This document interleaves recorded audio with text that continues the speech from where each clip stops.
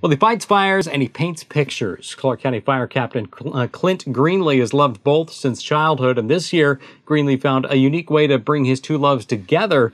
After Station 63 was completed in Salmon Creek, the agency reached out to Greenlee to see if he'd help fill in some blank space. The results, a rich and dramatic mural emblazoned on a 15-foot staircase wall, painted by hand start to finish by Captain Greenlee. The number on the air tank in the center of the mural, 343, represents the number of firefighters killed on September 11th in New York City. I think the biggest thing we wanted to do was have an impact on our members with this space. We had this big space that we wanted to fill, and just a way to show everyone and our members as they come through every day what we do on a daily basis and maybe some of the hazards of the job.